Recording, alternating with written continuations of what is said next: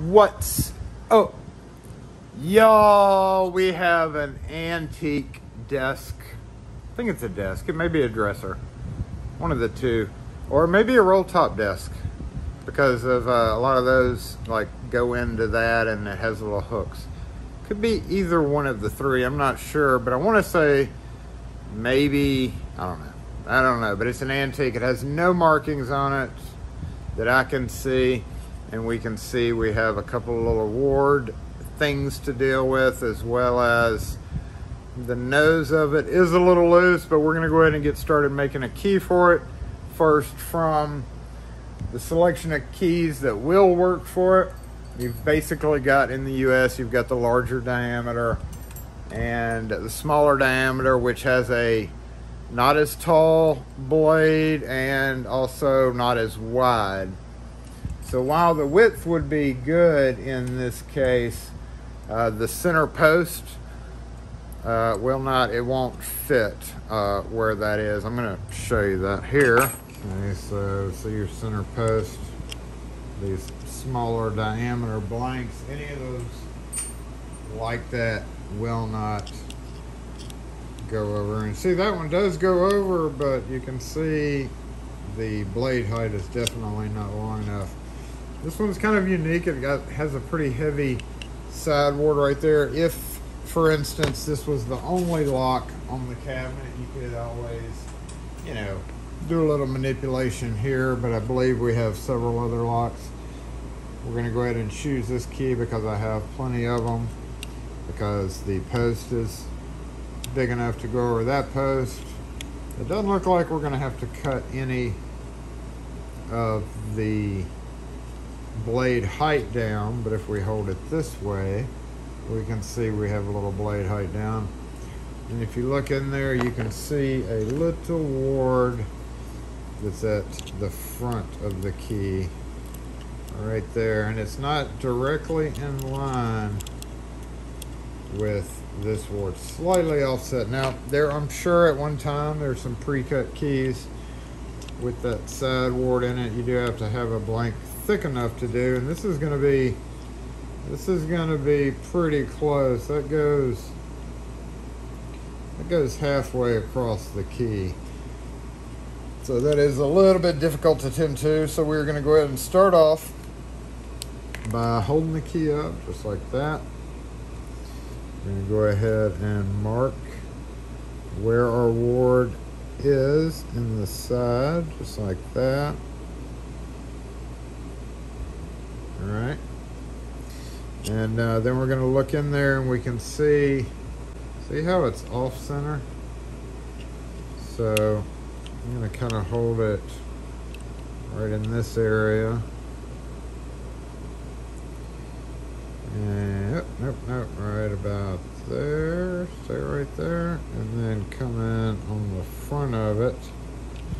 And it looks to me like it takes up about half and half. So that ward is going to be cut just like that.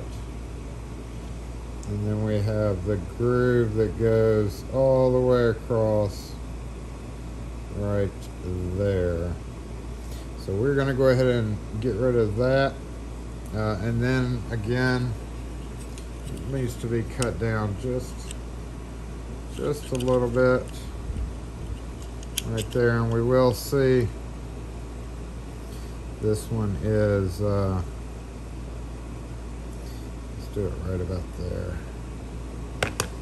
We will see that this one, the bolt is on this side, or towards the head, right? The bolt right there, that when you turn the key, it throws a bar across here, which the latch has two notches, and it goes down into it, and the bolt throws across. I may have one of these.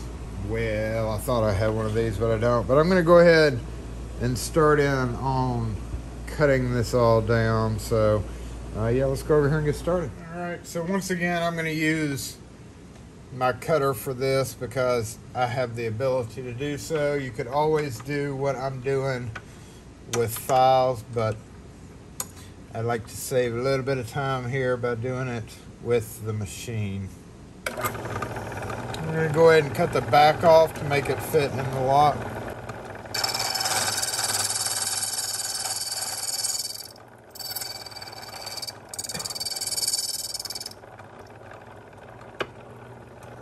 It's close. There we go. We're going to cut the front board cut by clamping it this way.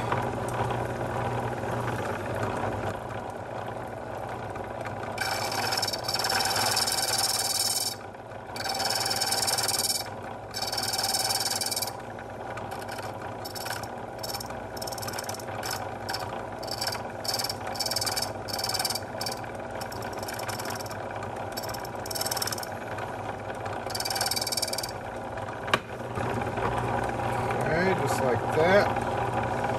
Flip the jaw. Finish out that shoulder cut carefully because it doesn't really grip real well.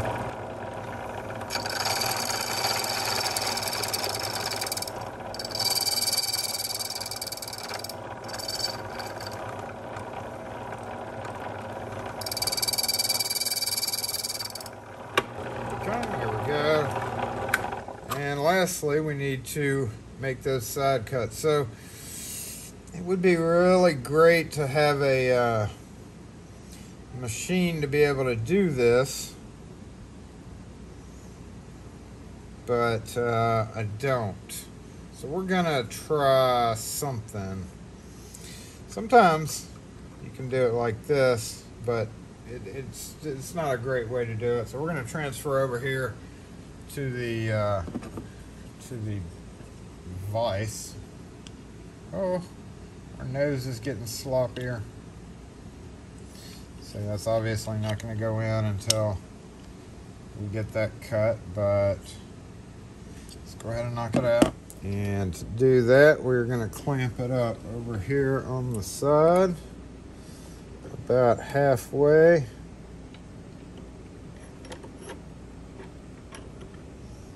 Boom, just like that. Looks good. And so at this point, we are going to do this the most dangerous way. I've done this a varied number of ways. Number one, you could just use a hacksaw and come in here and cut it out. Yeah, a little tedious. Not fond of that method. You could come in here with a file. That's actually probably just a little bit too wide to do it, but I don't want to do that either. You know, I could. I don't know which way would be better to do this. Let's try this way, because I'm actually going to use a little bit more of a dangerous method for material removal. So let me get this put in the vise level. Yep, that looks good. Crank it down just a bit. We're going to use... Oh my God. Oh my God.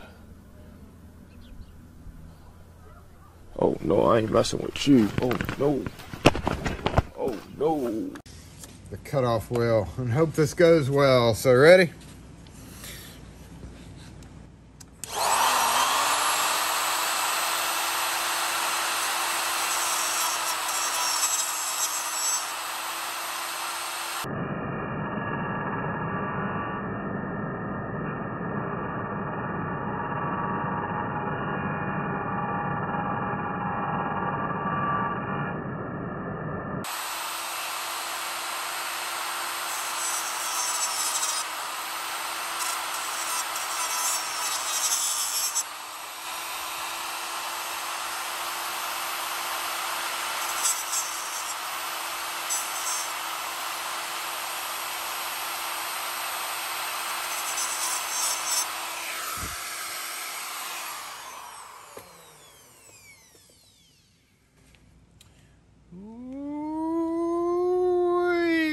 I don't know how well that did. It may have gone too deep. That's the problem with using power tools like that. Sometimes you go a little too deep.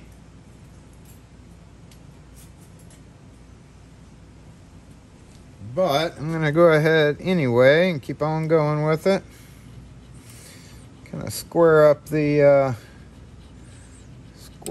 cuts here.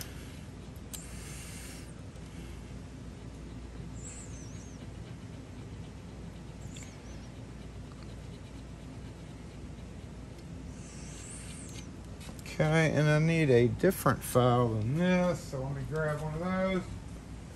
It's just the Harbor Freight cheapy pack. We need to find one with cuts on the side. There we go.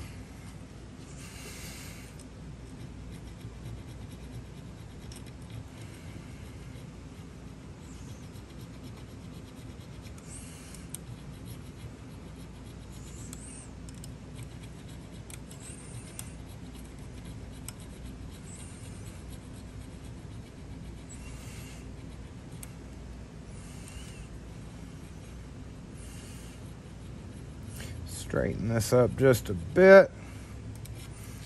And let's see how narrow we went. It may be okay. I don't know.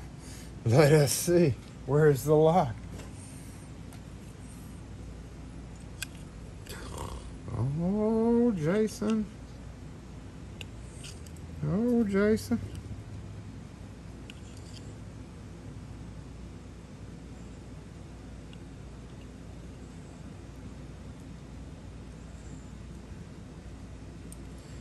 Looks like maybe our front ward is holding us up here.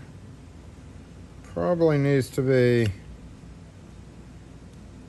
a little bit deeper. So let's do that. I can come back over here. We can just go a little bit deeper on that. Don't even need to stop the camera.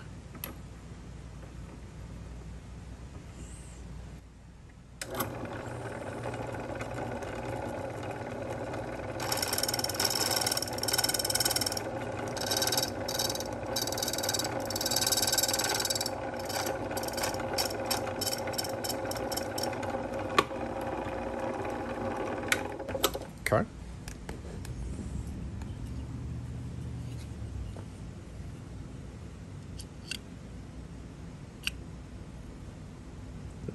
Okay, I think it went all the way to the bottom that time, but we still need to clear up.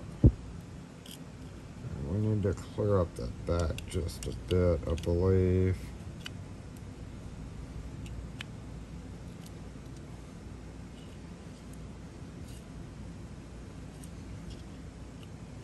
I definitely think we're deep enough, so one more time, back over to this. And let's shave a little bit more off the back and see what happens. Let's see what happens.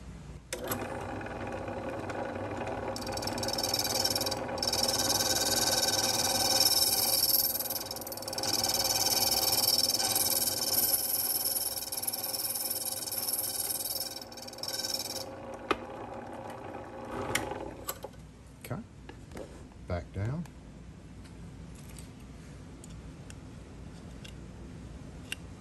Ooh, okay, there we go. Should just be a single lever, so this actually should work right now. Oh, beautiful.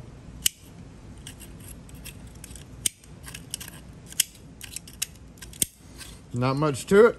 Basically, the spring lever portion would be on the front side, so that would be controlled by the front, and the bolt is thrown on the back. So let's just go ahead and move it over to the vise for easy cleanup. Beautiful.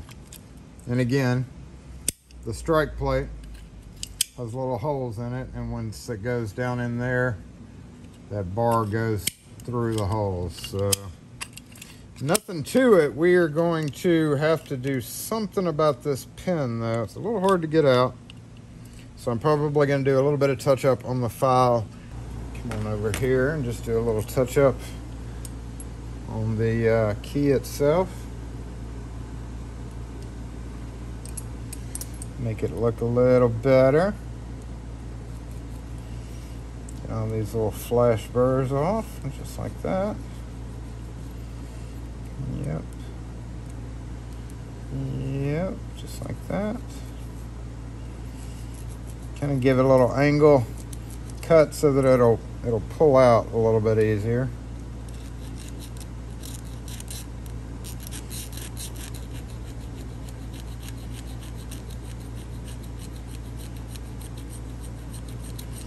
That'll help pulling the key out, of course.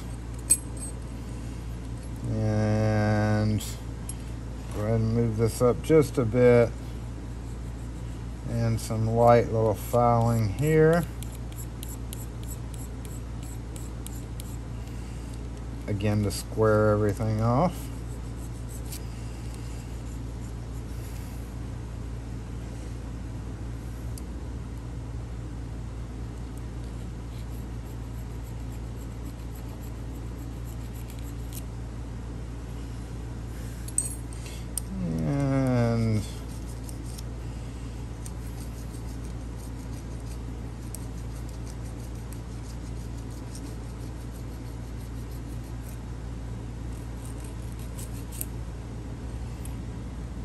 I think we're good, yeah? I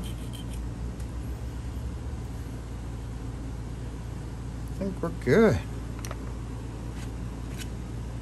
Let's see if that helped pulling the key out. Oh, wrong way.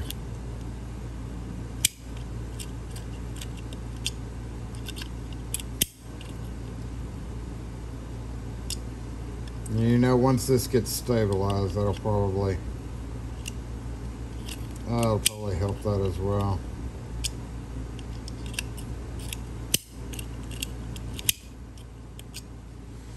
Okay, we're going to try one thing though before we go to all that trouble. Oh, well, I'm going to answer the phone. Hold up. Okay, we're going to go ahead and try this just to see how it does, and for that I'm going to balance this guy straight and just lightly tap it with the ball peen. And sometimes this will fix the problem.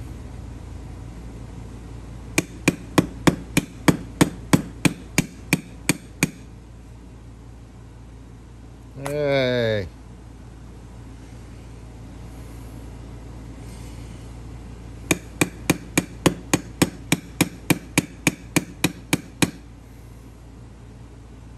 Hey, look at you.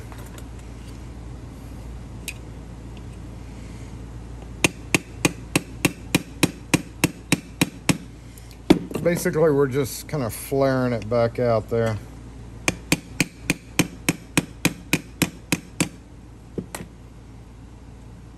Hey, good deal. So we are done with this guy. Short little video. Not too much to it. It does kind of angle a bit going in.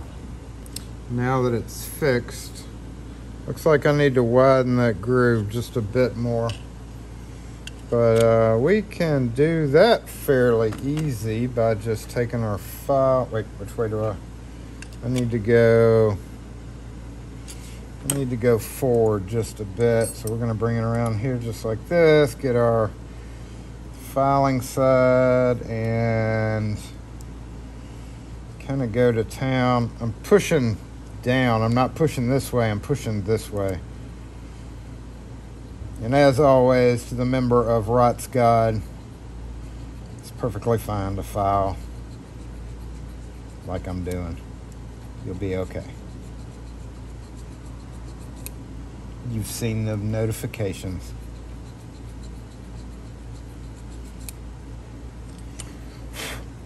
Luckily, brass is much easier to deal with than some of the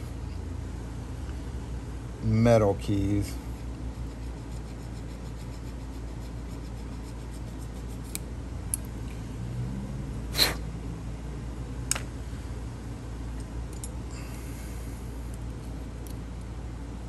Oh. Oh, oh, oh, oh.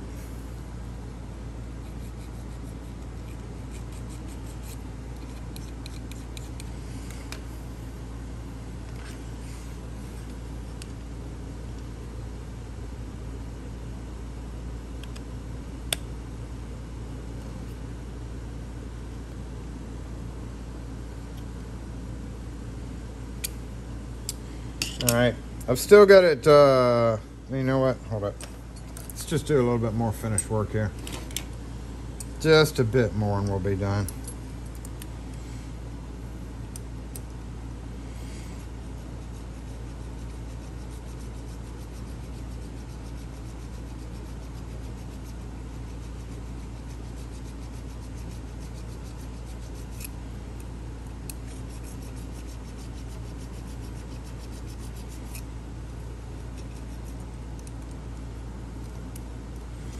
Go ahead and give it the bevel right there too.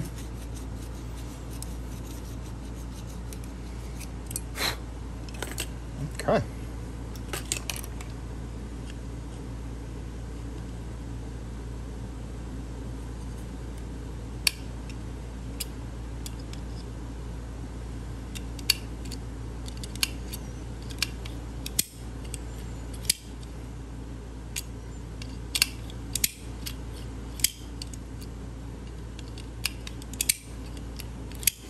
Nothing to it, y'all. A few power tools, a little fine tuning with some hand files, and I think we're good to go.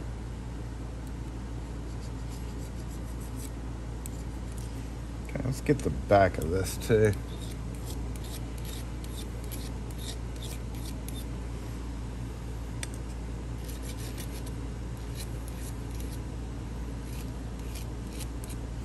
And of course, this little area right here.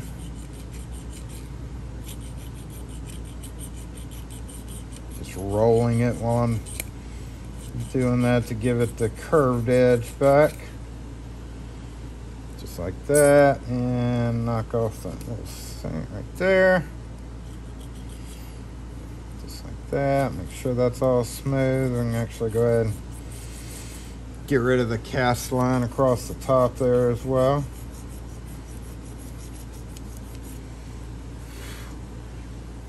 And that's it. I believe I can lock. I believe I can unlock. I believe I can get paid. Every night and every day. All right, that's it. That's it. Who took my spot? Anyway, that's it. Thanks for watching, y'all. Got us another one done. We're gonna put the turbine oil in there, like I've mentioned before. Drip a little drippy drip down there to just kind of protect, you know, the metal and everything, and make it work just a little bit slicker. But other than that, that's it. Y'all have a great one. If you have any questions or comments on this or any other videos like it, post them in the comment section, and we'll catch y'all next video.